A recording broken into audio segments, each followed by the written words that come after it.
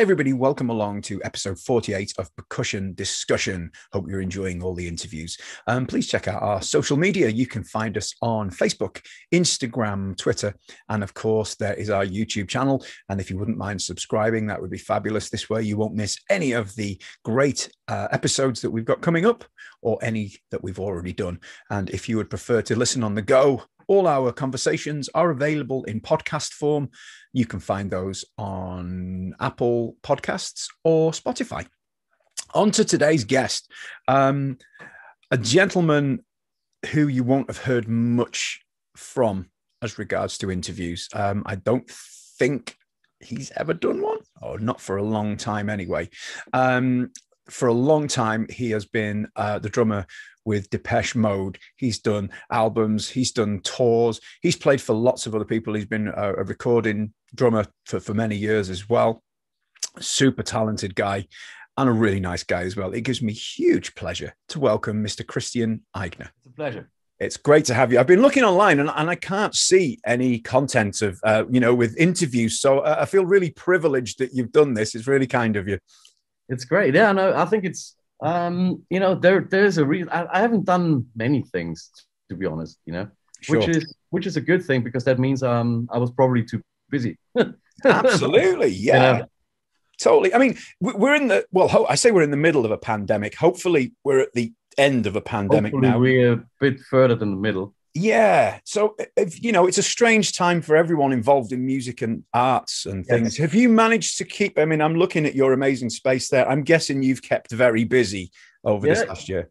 I was, but there were times I wasn't as busy as I'm used to, which was a good thing, because first of all, I had to change my studio setup a little bit, because suddenly there was no more engineers to work with. Yeah, because they were somewhere else. So I had to basically change stuff so I could record myself again. Sure. Which is good, and also change my setups. I built a new drum kit, something that I've never done before, which is like an experimental kit, which is great for doing film stuff and melodic things. Sure. Working and I tried to record some kind of music that I haven't done before. Going back to more drum-orientated music now. No singers, lots of space. Far less egos. Exactly. Yeah, so it has been fun, and as far as I can see, it's getting more and more busy again. That's good. People want me to play on albums again, sending stuff here, I record here, I send it back. Sure. And there's also like writing, the writing thing is always going on. Sure. That's the one good thing. I'm not trying to say it's been a good thing, this pandemic, but it's given people time to do things perhaps that they wouldn't normally have had. Yes. Absolutely. But to be honest, I'm ready to go on tour again. It's getting boring now, I have to say. Yeah, of course. It's great. I'm privileged. I'm lucky. I've got this, I live on the countryside. Life has been very good. I'm here with my family. We're healthy. We're good. So I can't complain, really. No, there's a lot to say for that. Yes. You mentioned recording. Obviously, you've got a great space there. You'd normally have an engineer come over and record. What you just look after the playing side of it. Depending on the project, but let's say if I was tracking drums all day for an album, it's much better to work with an engineer, because you can just concentrate on playing and not on, is everything right? Yeah. So if you had to make it so you've got your computer kind of behind you, so you turn all to your side, so you do, is that how that's what everybody says. You know what I do? I push the arrangement back to the right 1 minute, press play, I go in. That gives me enough time to tune the snare a little bit, and then start playing, and that's it. Do you know what? It's that simple. It's that simple, but that's all you need, isn't it? Exactly. You just need a minute before you start playing, right? Oh, there you go. You might have revolutionized recording in lockdown. Well, the good thing is when I started my recording recording career when I was 16 back then, we still recorded onto tape machines. So I'm probably, you know, I'm still from that generation. Sure. I'm used to going into a room and playing a song from beginning to the end. Yeah. Instead of working 8 bars loop based or whatever. So Sure. I'm still used to that. So that was pretty handy, because if you work without an engineer, you better make sure you play a one take that you don't have to touch after. Yeah. Yeah. Absolutely. It's a good way to. It's a pain. It's just work. Yeah. Of course. Of course.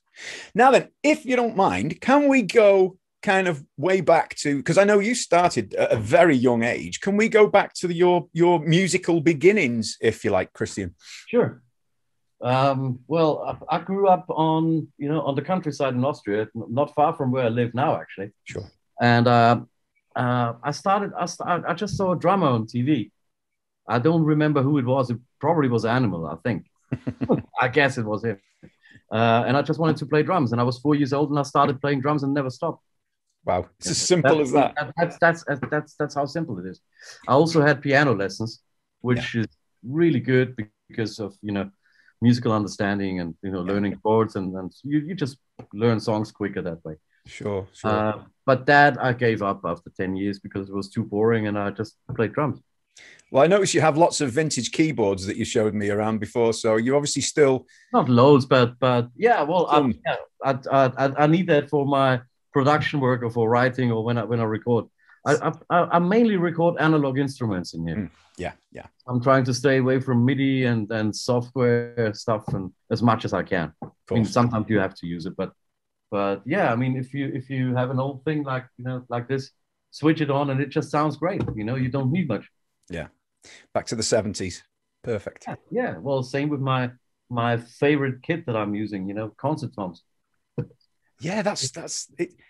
Basically, it's a concert tom kit, a DW concert tom kit, which is just amazing.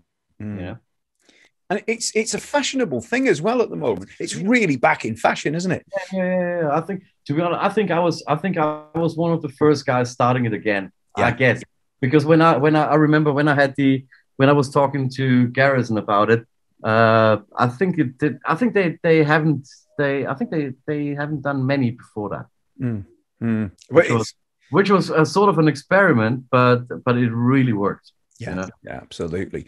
What is it about the concert tom sound? Is it the short decay? What is it that draws you to that sound? You hit it, you play a fill, and you sound like a legend.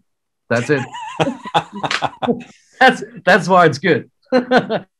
You play something and you think, hey, I know, I think I've heard this before. It's sort of famous. I'm not talking about In the Air Tonight, but like some things, it makes you play a little bit different. Were you a Genesis fan growing up?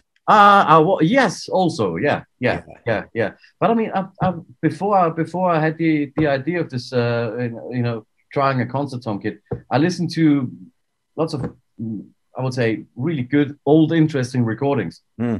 And then I thought, hang on, what I'm listening to right now, I'm listening to concert toms for sure. And if it wasn't concert toms, then I'm sure that they just took the bottom hat off for the recordings. Yeah. Which is something they used to do back then. Absolutely. And I thought, it would be worth to give it a try. And they are way more dynamic than I thought they would be. Really? Yeah. And how does the sound engineer, I mean, it must be a treat for a sound engineer to mic a concert tom up and get a sound on it. Much easier than getting a standard tom sound, I'd imagine. I think it's much easier because it's also easier to, I'm usually really careful, especially in my small tight room in there.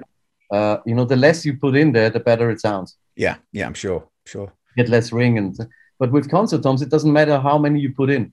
You can put 4, 5, 6 toms in. It doesn't really make a big difference because you don't get a lot of noise that you don't need. And have you got like the full range of sizes as well? Have you got everything you could ever want size wise? Yes, I do have everything, but it's not everything is set up because I'm still. I mean, it sounds a bit funny, but I'm still trying to keep it as small as possible for recording. Yeah, I totally understand. Well, can we have a little look at your concert tom kit? Is that all right? Could you take us through? Is that all right? Absolutely. Let's hope we don't lose the connection. Fingers crossed. We'll go into the Can you see it? Oh yes, look at that. That's beautiful. You can see it, right? Yeah, this is my small recording room, which is basically I mainly record everything in here because it's a good sounding room. It's can you see it? Yes. Yeah, you can. So have you got some octobarns as well around the side there? Is that? That's ratatoms. Right. Okay. Yes. Yeah. Ratatoms on the side, which is pretty interesting. I'm just experimenting, trying things, and sure. concert toms here. I'm using 4 over here and double-headed floor toms. Yes. Yeah. That's such an impressive kit. It's beautiful. Yeah, it is my favorite kit, I have to say. It's like wow. I really want to more or less keep it in here for the future and never move it again. Yeah, sure. Amazing. So, yeah. And this is I can't go. I will lose connection, but you can see this is the other room, the bigger recording room. Yeah. 2 more kits out there. Wow. And the good thing is that everything goes into one session. So when I work on a track, I can record all 3 drum kits into one song without changing anything. Wow. So I could say, okay, let's do the main track in here, and then do some ratatoms or like gong drum overdubs in the other room. Wow, that's without leaving the session. It's all in one session. So that's it. That's pretty good. So I'm assuming you designed your studio yourself, so you could have it exactly as you wanted it. I wouldn't say designed it, but I started it, and it's sort of it sort of develops all the time. Yeah. And the great thing is, like, if you work in your own space with not changing much, then the sound gets better and better every time. Yeah. Because the sound I've got going on now is definitely much better than what I had a couple of years ago. And it's all stored in there. So you switch the whole thing on, and you start playing. You don't do sound checks. You go in. It actually in the end it sounds better than many big famous studios that I worked in. Yeah. Because what's the point? I mean, you go to a famous old studio. Some of the desks are a little bit dodgy by now. And then you use a rental kit in a room you don't know, with microphones you don't know. So this way of working is actually a bit better. Sure. So you can come down in the morning, everything's going to be right. You start work straight away rather than trying to get sounds for 2 hours or something, whatever. Exactly. Well, that's the most important thing about my setup here with every instrument I use. Basically, everything is plugged in and ready to go. Yeah. Because if it isn't plugged in, you don't use it. Sure.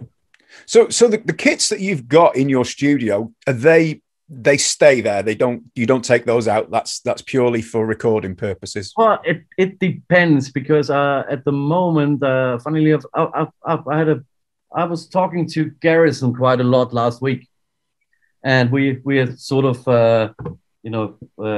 talking about my next kit. Which is going to be super interesting. I mean, it's always so exciting to, think about a new kit and get it out.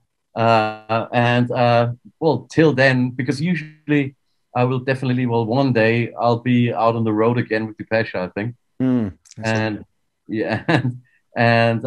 what I like is I don't really like to get a new kit just before a tour.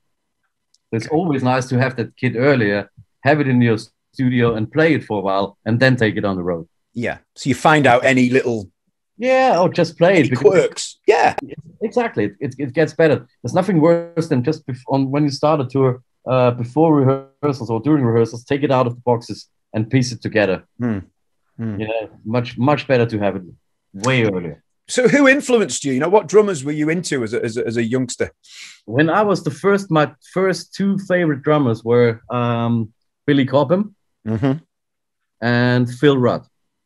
Wow, Phil! I wasn't expecting Phil Rudd. Phil Rudd, yeah, solid. And I mean, they still. I mean, I still love listening to both of them.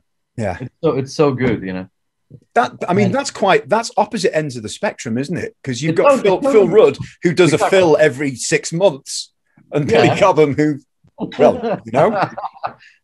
plays a beat after every same. Yeah, that was it. And then when I got into recording, obviously, You know, I mean, and still, you know, I don't think there's never been any better recording drummer than Jeff Porcaro.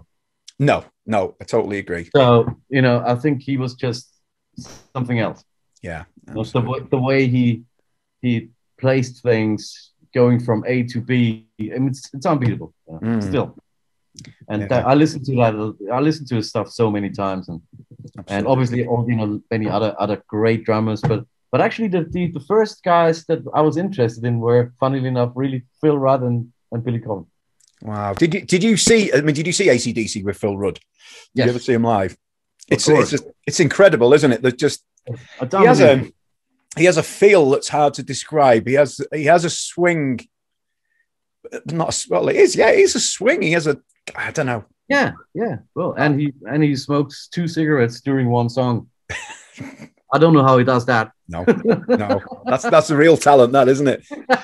But I mean, I'm lucky. I've interviewed Simon Wright, who took over from Phil Rudd in '84 or what have you, you know, and he very respectful. Really? In '84? I think it was '84, was it? Okay. And then he had another spell with the band, didn't he? Obviously, he's back with the band again now. I think he's back now, right? Yeah. So, but they're quite a range of drummers there. I mean, and I was going to ask, do you read music, Christian? I used to. Sure, because you mentioned about all the studio work, and I just I learned. I was actually I was a good reader, but I don't think I'm anymore, because I had never had to read. I didn't have to read. Probably for the last 25 years. Yeah, it's quite a while. that's a long time, right? Yeah. And right now, I'm so much quicker listening to something and learning it. Yeah. And to be honest, I always preferred not to read if there was a chance. Yeah, absolutely. But I learned how to do it, obviously. Yeah. It's a good skill to have, isn't it? If you really need it. It is. But it's all about what you train. Yeah. I think if you trained in listening and learning, you're quick. Yeah. You know, you're nearly as quick as if you were reading. Yeah. Good ears. Yeah. It's always like it was good to know how to read, but it wasn't, for some reason, it was never important to me. No. It's I always concentrated a bit more, and I didn't really, you know, it's always same with let's say drum patterns and fills and things like that, or whatever you play. It's not really about what you play, it's about how you play it. Yeah, absolutely. That is something you can learn up to a certain degree, but that's why some people are just better than others. It'll always be the same, won't it? That's for sure. Yes. Look, I've noticed on some of the tours you've done, your kit varies in size and style quite a lot. Is that a visual thing? Do the Depeche Mode guys insist on that, or is it? They don't. Oh, nah. I mean, to be honest, the only thing that they are thinking of, or not even them. Only, you know, Anton Corbin, he's doing the stage design. So he's the only guy worried that my cymbals might cover up too much of his screen. All right. That's the only concern. No, I mean, nobody talks to me about anything regarding my equipment. Sure. Oh, but that's good. Nothing. No. We never had this discussion. Sure. To be honest, we don't even talk about music, to be honest. Perfect. Which is a good sign, you know, because if you know you trust you like what everybody likes what the other guy does, and you trust each other, and you don't need to speak much. It sounds like a happy family, that. I wouldn't be there if it wasn't. Yeah. No, not for such a long time, you know. But I was just going to say, it's a long time. 97, 7, was it? Well, me. I started in 1997. Yeah. That is a long time. It's a huge amount. Yeah. Well, yeah. So it's definitely more. Yeah, I think. Yeah. No, definitely 97. Yeah. And how did the gig come about for you? I mean, I don't know. There's very little about your prior history to Depeche Mode. I will. I came out of nowhere. Well, hey, you got that. That's the good thing about growing up in Austria. You can work on yourself and no one knows. Yeah, yeah. And then you suddenly show up. Nah. so well, I'll ask them, what were you doing prior to Depeche Mode? What was going on at that point? Well, just to I started playing drums. I quit school because I wanted to be a musician, and went to the music conservatory in Vienna for jazz drums.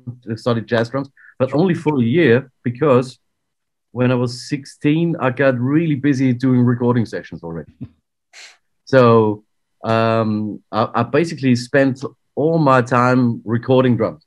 I played terrible productions, sometimes good productions, but that was still back then. You were still booked to. People needed to book drummers to play on their demos. Mm. Yeah, because that changed a lot, obviously, but that kept me really busy. Mm. So and everything was you had to be super quick. So I learned to play one album in a day. That was standard.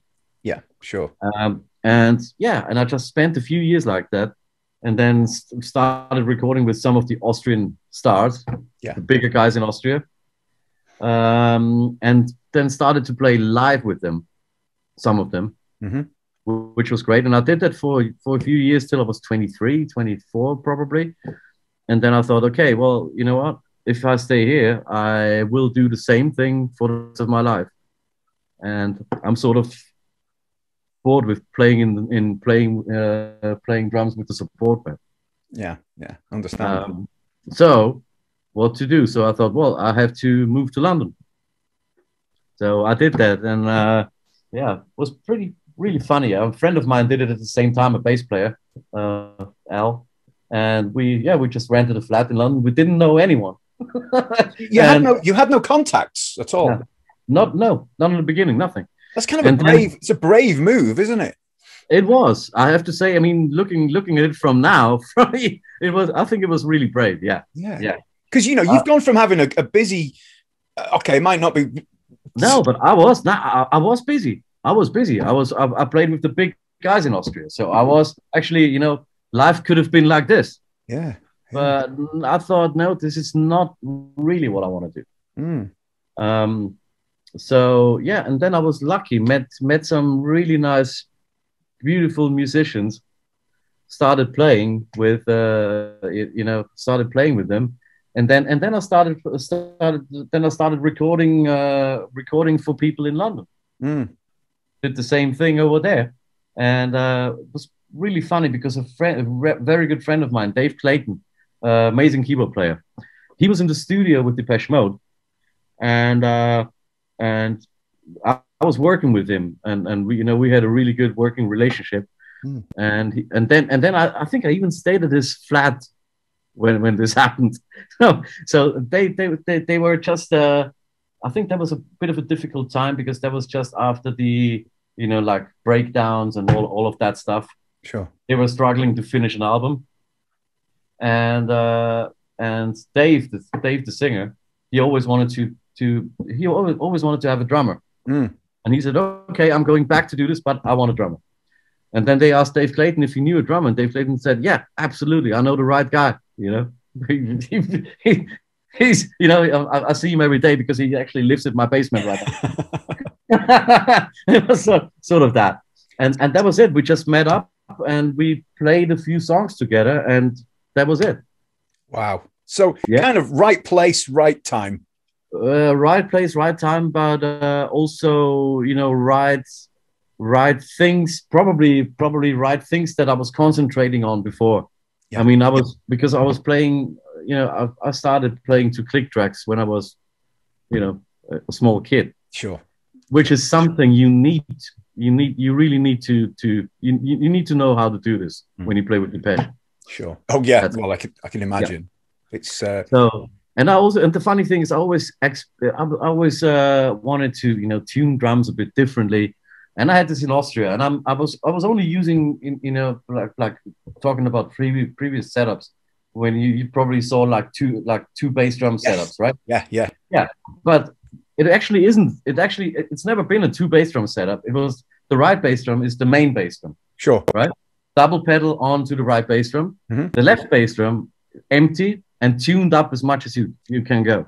Okay. So it goes like bing, and then you send it through distortion, compression, whatever. Right. So basically, two bass drum sounds. And I came up with this in Austria, and played this album, and I hit this bass drum a few times, and they were like, "What is wrong with you? what's this? I mean, this it sounds broken. It sounds you can't use this." Or like a little 8-inch tom that I tuned, cranked up as much as I could. Bang! Hey, come on, you can't do this, So that's what the guys in Austria said to me. Started playing with Depeche, and I listened to the drum machine because it was all drum machines that I was listening to. Obviously, like, oh hey, this track there's two different bass drum sounds. Oh, that's cool. So I've got two different bass drum sounds, and suddenly everything that all the things that nobody wanted me to do in Austria suddenly made sense when I played with Depeche Mode. Wow. And that, that's sort of, I don't know what it is, but it's definitely lucky for sure. It's definitely the right gig for you then, isn't it? If totally. You go hand in hand, don't you? Totally. Well, the other beautiful thing about this is that, there was no drumming parts that I had to learn because there weren't any. No. So actually, and that's the reason I can still go on and play this like I did 20 years ago because it's all I came up with this. Yeah, sure. I didn't have to copy. I didn't have to do this or that. I mean, I changed my approach a little bit because when I started, I really tried to play like a machine. Yeah. And now I don't see it like that anymore. I play around the machine. Yeah. Were you given a lot of freedom when you first started with the band? Nobody ever said anything to me. Really? No. So no direction, as in, can you keep it more? No. Well, yeah, maybe it's like, oh, could you please do me a favor and hit a cymbal so I know that that I know that the next part's coming up for the 4 bars after that. So helping. Yeah, but a free reign as what you played and fills and things. There was no problems. Well, no, nothing. Because look, what I think is important, I actually put into my playing anyway. And if there's something I think, well, it's not really important. There's a few, even when we're touring, there's a few moments where, to be honest, I don't even know what I play because I change it. Really? Yeah. So you're enjoying yourself up there. I mean, that much is obvious. Why wouldn't you? well, I think that is that's what it's about. You want to have a good time, and I mean we're lucky to do something like this because lots of people are returning home after seeing a show and they're happy. Yeah. Course. So I mean, it couldn't be better. And I've been listening to 2 of the live albums, obviously Live in Berlin, which is an older one, and I've noticed your kit sounds on the more recent Live Spirits album is definitely more acoustic sounding. Totally, it's an incredible drum sound. In fact, on that, is that something that's a Blue kit, by the way? Is that one? Right. That's one. Yeah, it's that one. Okay. Yeah. Do you think it's changed over the years? Has it ever been a hybrid thing you've done, or was it always been totally acoustic? To be honest, I started totally acoustic, but we always did a bit of processing. Yeah. And then we did one tour where for example, we did a lot of processing, which means different effects on different drums. But all processing the acoustic sound. Yeah, of course. Yeah. And then on a bit later, I just introduced. I think I had 2 triggers that I used for intros. Yeah. For example, right, or a bass drum trigger for even getting a 3rd bass drum sound in. Yeah, sure. Something like that. And on the last tour, we only used triggers on my second snare drum, which is basically I call it the 80s snare because it's tuned down as low as you can. Yeah, a blat. lots of tape on it, and it just goes. Poof. Yeah, yeah. Which it's a great sound, and to use a trigger on there to add something on top and blend it in is a really good thing. Sure. But I've noticed that it's definitely a more organic drum sound on the Live Spirits album. I mean, the whole album it's just so energetic, isn't it? The whole thing has a real energy to it. I would say the whole thing is a bit more organic now than it used to be. Yeah, right? Yeah. It's sort of yeah. I mean, I mean no disrespect by this to anybody in the band, but I would much rather hear Depeche Mode live than on CD or vinyl. And I don't, it has a different energy about any band has a different energy live, but Depeche Mode is just, it's like a real sort of punch in the stomach, isn't it? When it, it's yeah, well, yeah, exactly. Well, at this stage, we say goodbye to all the viewers from Germany who are dressed in black. Hey, I'm only being honest. It's funny because there is still this guy, when I'm trying to stay away from this, but sometimes I had a view, and when you look at forums, there's still like Depeche Mode fans, of course, like old school fans, and they probably hate me, because I'm there, because it's not like what it used to be. But it's sort of weird because I've been there for longer than the band has been around without me before. Yeah, sure. And but I mean, sure, there is people. I think some people want to hear the drum machine, the 80s thing, and they want to get the old setup back with only just keyboards and But on the other hand, I mean, it works a bit better in a stadium when you play like this, I would say. It's the energy, the power, the visuals, everything. It's just got a different energy. So the songs are the songs, and they always will be, won't they? Exactly. And there is always a big difference between the album arrangement, especially the new albums. The album arrangements and what we change when we play live. Which is a good thing, why not? Yeah, absolutely. Everyone else does it. What I mean, the Live Spirits album has been playing for probably 3 weeks in my car now, and it's unfortunately my sub speakers in the car don't handle it very well, so it works much better on headphones. But the energy is phenomenal. It really is, and the drums just sound beautiful. It all blends. I mean, that was a really good tour. I mean, it was. I think the whole thing. It was a big tour. It was long, Yeah, and I think 18 months or something. Well, that is a huge tour, well, including rehearsals and everything and promotion. Yeah. But yeah, no, it was big. And is it? I mean, you've mentioned before it's like a happy family. Is it great fun touring with Depeche? Is it like totally? Yeah, totally. No, it really is. It's a great family. Yeah, sure. Because it's a long time, isn't it? I'm trying to work out how many is that. 21, 25 years, is it, or something? 24 years? Must be, yeah. It's a long time in any band. And do you get involved with any writing at all? Obviously, I appreciate you probably, I guess you don't play much on the albums, do you? I play sometimes I do play on the albums. It depends on the style and whatever. Sure. But there has been albums I played drums on some albums. Yeah, sure. And but also I think in 2006 I started to write songs with Dave. Yes. And yeah, we still write. We're still writing, and we always have at least a couple of tracks on the album. Yeah. Oh, that's good. And yeah, which is fine. And to be honest, it's all that writing thing is all about where we're going song wise. We're not really thinking about production, because as soon as a producer comes in, and that's a completely different story. Yeah, absolutely. Which is interesting, because it's a different, it's nearly like a different world to the live thing. But it's both good, Well, they've got to coexist together, haven't they? It's just, Yeah. that's the way it works, isn't it?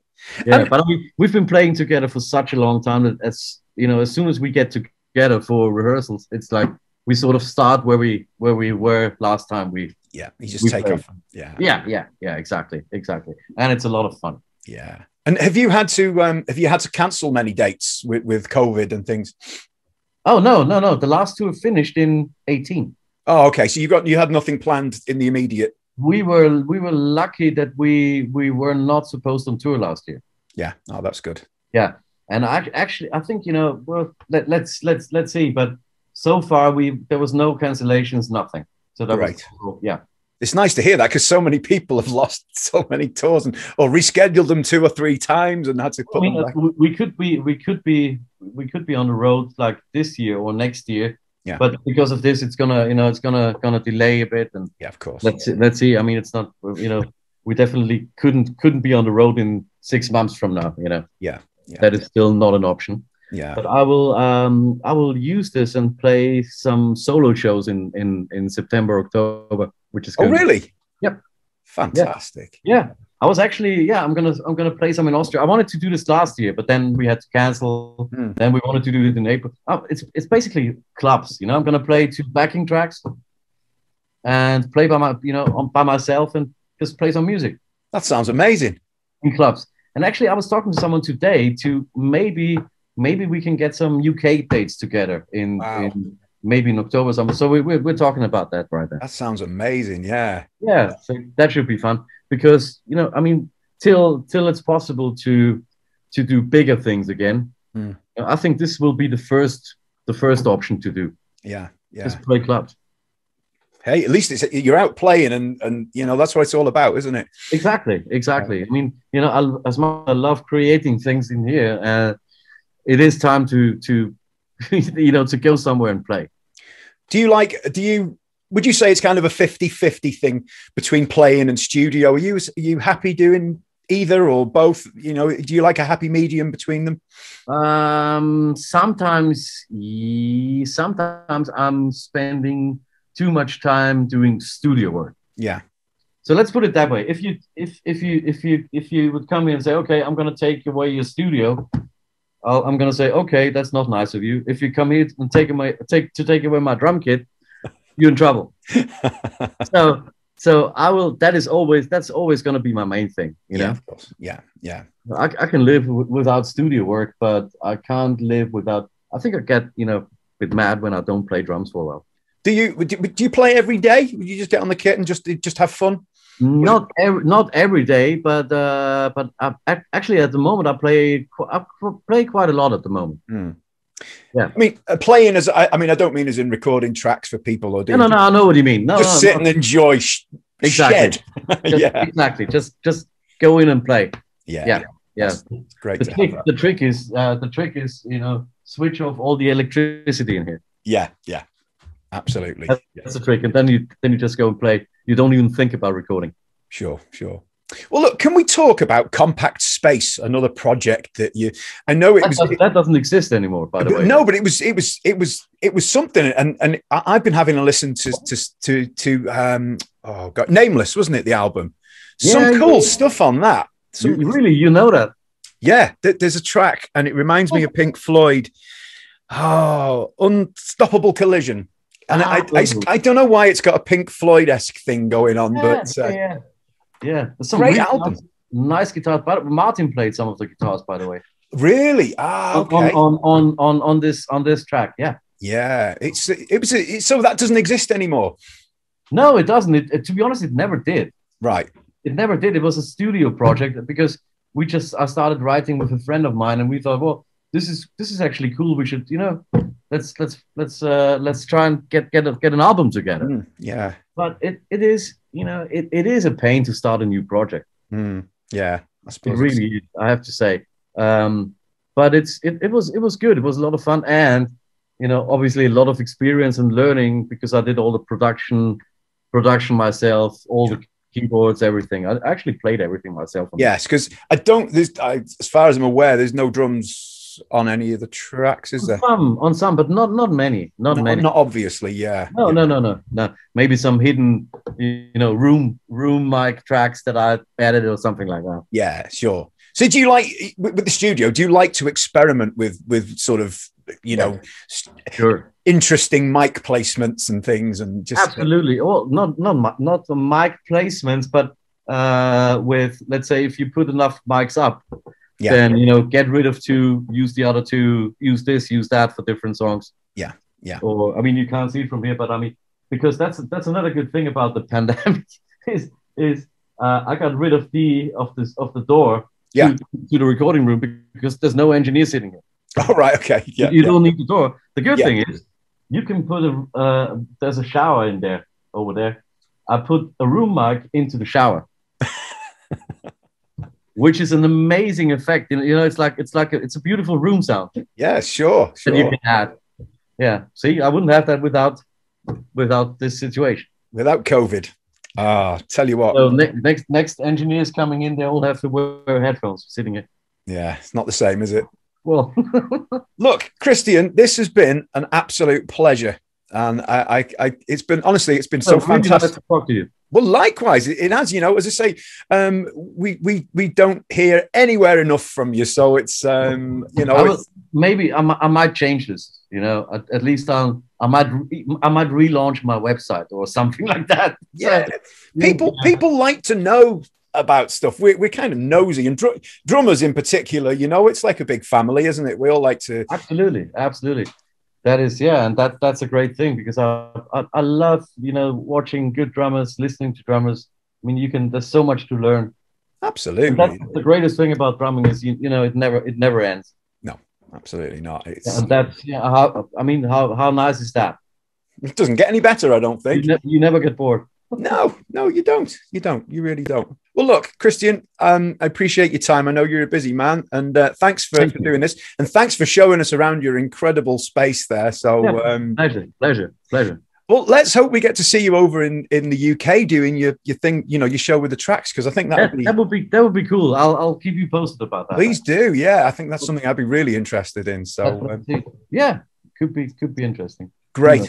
Well, look, thanks once again, and I will see you next time. Take care. Okay. Thank you. Bye-bye. Bye-bye. Thank you. Thanks a lot.